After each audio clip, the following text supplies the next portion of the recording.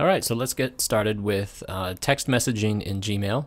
Over in the left-hand column, you'll notice that under Video and More in your chat area, there's no option for Send SMS. So what we need to do is head over to the Settings and the Labs option. And if we scroll down to the bottom of the page, you'll see that there is a lab called Text Messaging SMS in Chat. So just go ahead and enable that and save your changes. And then back in your Gmail, you'll notice that the chat window starts populating with a list of contacts.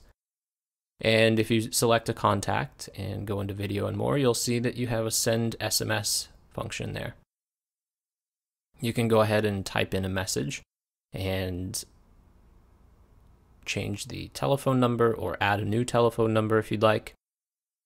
And when you send this message, it's actually going to route to the contact's mobile number. So you'll want to make sure that you have the right number that you're sending the SMS to.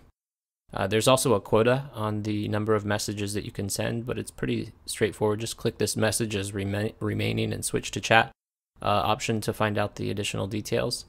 And then the message that you send arrives in their phone, and when they respond, it actually pops into your chat window. So there you have it, text messaging in Gmail.